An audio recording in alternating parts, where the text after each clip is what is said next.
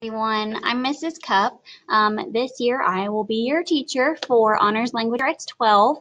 This course is also combined with Hocking College's dual enrollment program, so you'll also have the potential to earn college credit for taking this year-long course.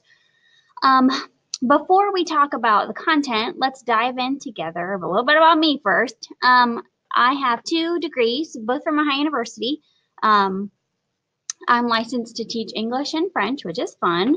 And this is my 8th year teaching at Fairfield Union, and I love being a Falcon.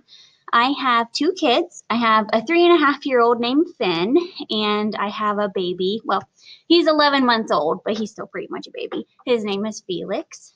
And husband Jordan, 3 dogs, and about 18 chickens. I say about because the number fluctuates. If you've ever had chickens before, you would know. So a couple of things about class expectations. Basically, my biggest thing is about respect.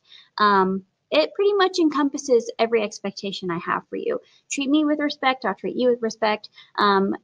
Examples of that behavior would be not being on your cell phone, not being distracted when I'm delivering instruction, working diligently, being kind to me and your classmates, basic stuff. So if we respect each other, then we won't have any problems and we'll have a fantastic year, which I expect us to have anyway. It's going to be crazy, but it'll be great. Some things that we're going to cover in this course. The college application essay is the first thing. We will discuss modes of discourse. We will also be reading some British literature pieces, so Beowulf, the Canterbury Tales, and a lot of nonfiction spread in there as well. So this course is a survey of British literature, but it is also Hocking College's like freshman composition course. So you will be getting a lot of writing practice as well with a lot of structure and feedback from me. We're going to primarily be using Google Classroom, which you're already familiar with, which is fantastic. But if you have any questions, please let me know. On the subject of asking me questions, if you email me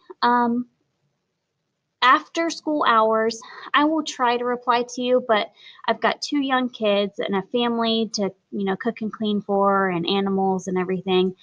So it might not be until the next day.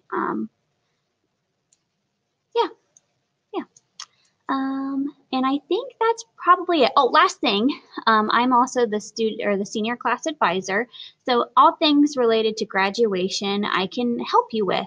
So if you have any questions, you can ask me. And if I don't know the answer, I'll figure out the answer and get back to you.